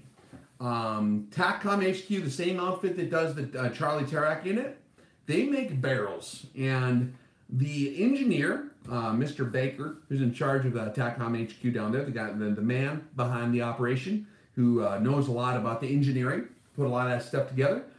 He was an engineer that specialized in harmonics. Now, in other forms of industry, harmonics are incredibly crucial to a system. For example, on a car engine, right? If you got a V8 and you got your harmonic dampener up on front of the crankcase and you don't get that thing balanced properly, that wear that's induced due to bad out of balance harmonics is going to create a lot of extra wear and tear on the system. A lot of wear and tear on any vibrating mechanical system is induced or exacerbated by harmonic reverberations, because instead of parts smoothly operating in concert with each other, you got stuff chattering together and you got stuff fighting itself. And that's where a huge amount of the wear occurs mechanically. And when you talk about harmonics, I've been preaching about this for years. You guys remember way back in the Sniper 101 series, I did a couple videos talking about this topic. One was specifically called harmonics. We talk about the seminar a lot too. But if you look at a standard rifle barrel, there's only a certain amount of rigidity you can gain through adding weight before the barrel gets so darn heavy you can't carry the rifle. For example, if you have a rifle barrel that's like not even contoured, right? Like you don't contour it down, the sucker is undeployable. Not deplorable, but undeployable. It's just too massive. And so you get rigidity by increasing that outer diameter of the barrel. That's the primary means of doing it. However, the problem occurs that a monolithic piece of metal has the reverberations transferred through it very easily, like a solid piece of like a solid rifle barrel with just the hole through the middle. And those reverberations are going to go forward and backwards very easily because there's nothing there to interrupt that harmonic signature. So what they've invented down at TACCOM HQ is what they call structured barrels, which I was very curious to see when I walked in there. I had no idea they did that. And I'll show you, and some of you guys have seen maybe some of the teasers I put on there, but they basically have it's like engineered lumber. You know how like on the new modern homes, they have like the rafters or the floor joists, whatever you call them, the boards under the floor that hold the floor up. And they're like quite a bit wider, but there's way less wood in there. And you have all the little triangles looking, it's engineered lumber is what they call it. Well, just by taking advantage of geometry and engineering, they can have a very rigid piece of lumber that if you have a board that was the same weight as that was not engineered, this other piece of the engineered lumber is like multiple times more rigid and solid and less apt to flex than the other one. And what they're finding with the structured barrels is that with the amount of weight that the barrels are, they're very, very massive on the outside. But there's a lot of material removed from the inside in kind of a very unique, very smartly done way to where the harmonic reverberations that do exist in the system can't reverberate evenly through it. So it interrupts the harmonics in such a way that cancels it out. And you take all the vibration out of the barrel. And so you got a super lightweight barrel that's a very large outer diameter that's engineered. There's holes drilled around the axis of the bore going this way. And then it's also machined on the outside. They thought of every detail, man. It's machined around the outside where you got threads. And those threads are interrupted. So the threads will go, then they'll stop. Then it'll resume for a second, and then it'll stop. And then they'll go again for a while, and they'll stop. And that's the finish on the outside. The idea there is that even harmonics can transfer along the surface of a smooth surface very easily. They resonate all the way to one end and come back. If you have an interrupted thread pattern on the outside deal, you kill the harmonics coming through that avenue. And then plus, One of the interesting things about the structured barrel I saw too, and we're going to do this in the review I'm going to show, we're going to actually let them explain it, is that actually creates a positive and a negative pressure flow as the gun shoots. You create the flow of gas when the bullet, from the blast, and then the bullet going down in the vacuum, you're sucking and pushing air through those vents, and the gun stays incredibly cool, which is very interesting. Like when you can burn, I think we're shooting a 375 Shy Tac or a 408. I don't remember. When we do the video, I'll show you. But we're shooting some big magnums. A 300 normal magnum was one we shot. We had an AR-10 and a 260 Remington with a structured barrel in it. And you can run any kind of ammunition in the barrel. We had all different kinds of ammo, different brands, totally different weights. One of them was in a 260 Remington, the AR-10 was. And we're running like 120s, 130 somethings, and 140s. And we're shooting at the target. And I had two of my other guys with me, the training cadre guys, to verify that we weren't crazy, because I like to not just have a single test. I like to get more of a baseline. And so I had them shoot the rifle as well. And we're all putting all the same exact, all the different loads through the same hole. That's weird. That tells me that one of the reasons for shot deviation in between loads is not just a velocity difference, but it is that harmonic whiplash pattern, as the theory has always said. Now, until they have like super high-speed photography, it's kind of hard to actually mathematically predict harmonic vibrations. But if you take the harmonic vibrations down to zero, what I found when we're looking at those barrels is that there's like nothing happening. It's totally dead. Like when you shoot a normal rifle, you don't notice, but there's a lot of chatter that happens in your cheek. And you'll feel it, the fatigue in your face after a certain amount of time if you shoot a lot of rifle rounds. This one's totally dead, so it pushes straight back. It's like shooting with a big integral suppressor on it. It's hard to explain. It's just kind of a straight back push, a very clean push. There's no vibrations.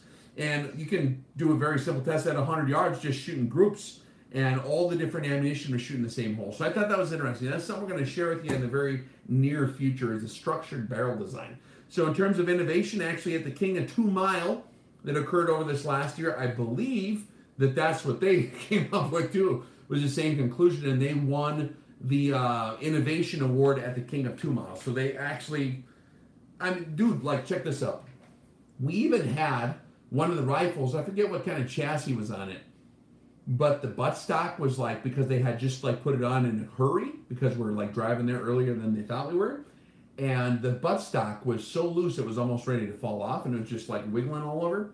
Normally, for those of you who are experienced in this deal, if you shoot a rifle with a loose buttstock like that, you're not getting minute of angle. You're getting like this or this or this in terms of your group size very quickly due to a loose buttstock. That's very common. You're going to get like a foot size group. We see it all the time in the classes. I've done it a million times growing up since I was a little kid with all different kinds of two-piece rifle stock designs, things like that. And so we were shooting. I was shooting with one rifle. I think it was the 300 normal, and I was grouping in it. I was hoping for a one-hole group, right? And it was kind of like, yeah, man, 3 or 4 of them would go in the same hole, and there'd be a flyer like half a minute off to the side or something. And I was like, man, what the heck is with this flyer? I thought my marksmanship sucked. And eventually found out that the buttstock was totally loose. And it was like so perplexing, because like the reason the buttstock being loose is so detrimental is because of the harmonic vibrations wiggling it different each time. So it's connecting with your shoulder in a different way. That as that recoil is transferring in your shoulder, that bullet's still being pushed. It's Newtonian physics. So as that bullet is still being propelled down the barrel, you still got recoil coming back in your shoulder, and how that interfaces in the recoil dynamics against how this is either leaning this way or this way can totally throw you off. And so that's why that can be an issue when you have a loose stock. But with that, the gun was still one hole in it for the most part, and had a ½ inch or a ½ minute of angle, or maybe a 3/4 minute flyer once in a while, with a totally loose buttstock. And when you tighten it up, it's all in the same hole. That's crazy. So they've killed the whole barrel whiplash issue. They've completely killed it. And I think the barrels are 8 times more rigid than a barrel of similar weight that's not structured. So that's my list for 2018 of neat stuff that we saw. And I thought that I would share that with you guys. So now we are here, and we just finished up the list, and we're 94 minutes into it, guys. How much longer do I go? I probably should feed the wife, huh? That's probably a problem. Hey, look, she left her orange juice on the table. I almost spilled it. That's good. I like some orange juice. All right, guys. Any questions? Anything that you want to bring up, or any other things you want to talk about? All right, we got how late to the party. We said there wasn't going to be maths. We didn't do no math problems, man. What's up, Rex? Christmas brought me a Remington 700 AAC SD in a Hogue stock with a SWFA fixed 12. There you go, man. Learn how to shoot that sucker and you're set. You probably already do know how to shoot it, actually. I just tuned in. What barrel was that? What barrel was what? Oh, that was the TACCOM HQ structured barrel. Now, they use any barrel brand that you want, in my understanding. So if you prefer Lilja, Hart, or whatever, you know, like a Bartline or a Brooks or a Broughton or a, you know, Krieger, they'll structure it for you. And you'll have to contact them for exactly how that works. I'm just talking out loud right now out of my brain, so hopefully I'm not lying. But they do the structuring process in their machine shop there. All right, so we got this. Never posted it, but I love Tibor. Keep it up. Oh, that's awful sweet of you. Thank you very much. I love you guys too. Tacos, what the heck? Updated 1,000 meter for $1,000 rifle build for 2019. Oh, updated 1,000 meter rifle build for $1,000? Yeah, I mean, you can do the Savage. Anything in a 6.5 Creedmoor over the counter in a Savage or a Tikka is like a obvious win. That's a good way to get to 1,000 meters easily for $1,000 runner. And throw a budget scope on there that works good and you're set. All right, what's Rex poop hit the fan choice of rifle? If you rewind the video as soon as we unpost, or as soon as we're done broadcasting, I showed you my favorite budget rifle for the year, the Macmillan. Oh man, Rambo's trying to get his head in that glass that I was just drinking out of. Sorry about that. I was distracted by the cat again. I'm telling you what, when I go live, people just don't know how scary that is. What was I talking about? The Macmillan rifle. Yeah, it's the Macmillan 700 AAC rifle. He had his head in here. Yeah. He's pretty cute, isn't he? Would you trust a PSA upper AR-15 for poop hit the fan? Man, there's a saying. Yamamoto said it and some other guy changed it a little bit. I'm going to go with the changed version. When someone invades America, they're going to find a broken down homemade AR-15 behind every blade of grass. No, man, I'm just teasing you. I don't like to mix and match parts so much as I used to. I played with so many different AR-15, like build your own configurations. Some of them work really good, but then a lot of times you find where something all of a sudden kind of is goofy. I've just kind of gotten to the point where I just like to get something over the counter that's all matched together. Like a BCM is reliable. Midwest Industries is a really good outfit that's very patriotic, and they're on the same page as us in terms of their general outlook of the world. That's why I really like Midwest Industries. Colt, a lot of guys hate Colt. I run Colts in all my defensive home rifles, man. That's what I run as a Colt, or a Midwest Industries, or a BCM. That's what I roll with. Because there's a lot of details, and we're going to talk about that when we start. We're going to do some DMR classes here. They're scheduled for Pennsylvania is actually what we ended up doing on the final schedule, and that's for later this year. And we have a gentleman on the cadre who's been to some high-speed armors classes. There's a lot of details of those rifles you got to get right for them to be at their tip-top shape in terms of reliability. And so I've got a lot of ARs that I put together over the years. Like I said, a lot of them work fine for most applications, but if my life depends on it, I'm going with a good quality, well-vetted brand that's factory done and factory inspected to all the tolerances, because it's cumulative tolerance stacking. You got an upper that's a little bit out of spec from the lower, and they're not kind of like mated. There are details that cumulatively can hose you real bad. HK416, absolutely, that's another good one. FN, H, and BCM, yep, FN, Fabrique Nationale, absolutely. That's what That's what they gave me one time when I put on camouflage inside my name on paper is FN. And they said, hold that colt, strong boy. Hold that pony. I'm looking at the receiver and I'm like, it says FN on here. This is not even American. This is a copy of an American rifle. I mean, Fabrique Nationale does a good job I think they're out of Belgium, right? Belgium does a good job making weapons, gosh darn it, but it was not a Colt. It was an FN. But they said it was a Colt. No, sorry. Read the receiver, man. Oh, I love you guys. I'm glad you're still having fun here. All right, what's your cat? Your cat's name is Rambo? Question mark, yes. And poor Rambo got fixed today. So he's having a rough time right now. I read the paperwork that came after I got him fixed. It says this will reduce your cat's night prowling. And I'm thinking, what the hell? Night prowling. Reduce your cat's night prowling. Make your cat less excited about certain things. Like, huh? Not a bad job to have done on your cat, I suppose. Rex best 9mm carbine. Ugh. I like the CZ Scorpion.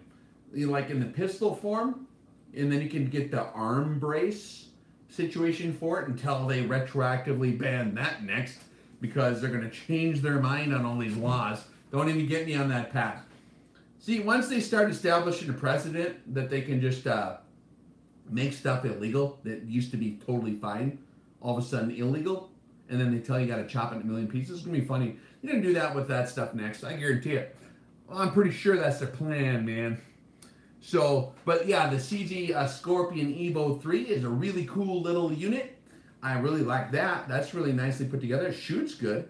If you're talking the actual real deal, I like the traditional Uzi IMI. Them are awesome. You can really wrap them out of there, and they're very reliable. They're a simple system. I mean, there's a lot. The MP5s are nice if you get one that works good. And yeah, man, like a legitimate HK. Oh, yeah, poor kitty cat. FN makes the M4s for the U.S. Army. Yeah, I figured they still, I had an A2. I'm like a dinosaur, so I had the M16A2. Yeah, the FNs, man, that's what everyone that I saw was running. And you see a Colt once in a while mixed in there. Rex, Les Paul or Strat? Les Paul. Obviously. Strat's good, too. Depends on what you're playing then. Actually, it took me like 15 years of guitar playing before I got into the Strats. And I'm indexing through the commentaries here, guys. That's why the screen is wiggling. Piston or direct impingement? You know, in all honesty, man, direct impingement's a reliable deal if executed properly and if maintained properly. If you keep it wet, or if you keep the proper lubrication on there, it's going to be running pretty good. I run that super slippery stuff, that modern Spartan Systems, because you can like treat it that one time and then it's still kind of slippery after the stuff is even leaked off. It's just, it works pretty good. And then you can, but as long as you keep your weapon wet on a direct impingement, it's going to work fine. In my experience, I mean, even in cold weather and stuff like that, you can get them to run pretty darn good. Sometimes when it gets super cold, like where I'm from, man, you can't run axle grease on them no more. You got to use like something really thin because they will freeze up when it's like 40 below. Have you ever heard anyone running G3's 308 in any of your classes? Not yet, but when we do our DMR class, I expect to see some. Someone better have one. They're a very good rifle, absolutely. My daughter bought me 2 rescue cats, Smokey and the Bandit, Tabby and Black Cat Terrors. Yeah, that's pretty cool. Magazines are next. Oh, I'm sure, man. Hey, man, that's the way the world rolls, so I ain't surprised. We all knew this deal was going to go down, right? That's all right. I ain't worried about it. I love the HK MP5. Oh, yeah. Ballistic calculator help. I have a Night Force NSX 2 to 5 to 10 on a KAC SR25. So the Knight's armament there. Do you know if Applied Ballistics has software for that scope? Software for the scope. So that would be something that would be a long conversation. We cover a lot of that stuff in detail at the seminars, man, where we talk about how to put in your inputs for whatever you're running. It's kind of a universal input system. Like your scope is going to be set up in either mils or minutes of angle typically, right? And so with that being run, it depends on what loads you're using and what your atmospheric conditions typically are. So your load dynamics in that rifle, how much velocity do you got in that particular system, which will vary from rifle to rifle. And even though you told me what model rifle it is, if you get a whole table of them rifles out there, or rifles out there, they'll vary a little bit in velocity. So for extreme long range shooting or real precise shooting, you're best to actually measure the velocity yourself with a chronograph and get that exact velocity, plug in all the inputs, and then that sucker will be dead on accurate. But there's no like direct, really, it's not the best way to do it, is just kind of use the general assessments. You don't want to read the box of ammo and say, oh, this is, you know, so many feet a second or whatever. No, you want to check that, because your system will be unique from everything else, even in the same rifle. DMR classes in Pennsylvania. Yeah, check out rexdefense.com, man. It should be posted on there, and check it out. You go under courses, and there's a drop-down menu, or you can just click on the courses page and you scroll down, and you'll find the DMR classes. When you click on each one of them, it'll show you which class and where it's at, and what the equipment list is, and where it's, you know, all the fun stuff there.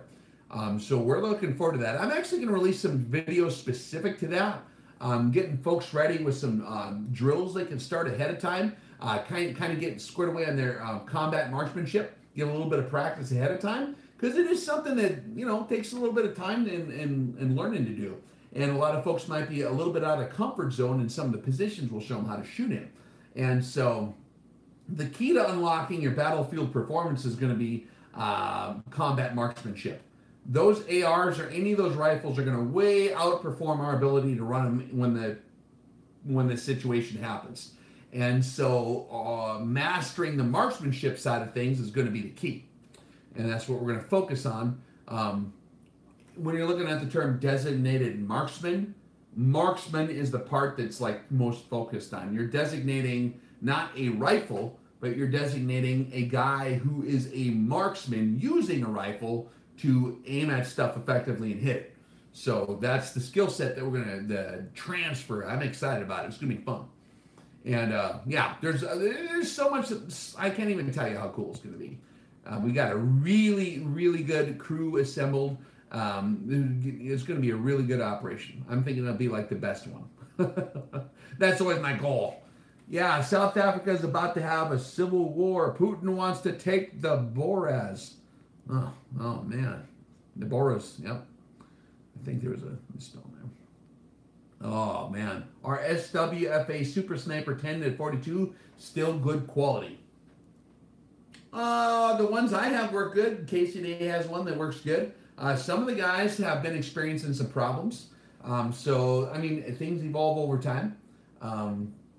You'll have to check and see if yours is working good. I know they used to have really good quality control. When I talked to them last, I know that they're working on that. So I'm hopeful that everything's going to work out pretty good with them guys. But just check yours. Because there's still nothing for $300 that works like that. If you're dialing, really. I mean, it's hard to find a scope with that kind of good dialing quality. So yeah, you're just gonna have to check your model and see if it works. All right, what do you think of the Ruger precision rifle, specifically the 338 Lapua? Huh, I haven't seen the Lapua version of the Ruger precision rifle yet. We'll have to see how that works out with the back end of the stock on there when you get a little more recoil. I'm curious to see how that would work. You guys will have to let me know. All right, I'm gonna take 2 more questions and then I'm out of here, man. I gotta take out the wife on a date. That's my plan. We're going to go right over there. Oh, man. Any plans for classes in Florida? I know you were here not too long ago at the Manatee Shooting Range. Not sure if it was for... Yep, that was a Rex Defense class. I would love to come back to Florida. Just kind of setting up the 2019 schedule here. We might be doing some other places too, man, like Georgia, maybe North Carolina. Kind of looking at some of those options there. So stay tuned. You can just continue to look at the Rex Defense website. We are very close to actually having a map up, which will show like where we're at, and also a calendar, just a list of when the classes in chronological order, when and where they're going to be. So that should make it a lot easier to navigate for you guys too. One more question, and God bless you, Rex. That's a great question. Thank you. I need it too. I think we all do, man. Are you going to SHOT? Oh, man, I want to go to SHOT. I got lots of friends down there I've been waiting to meet forever.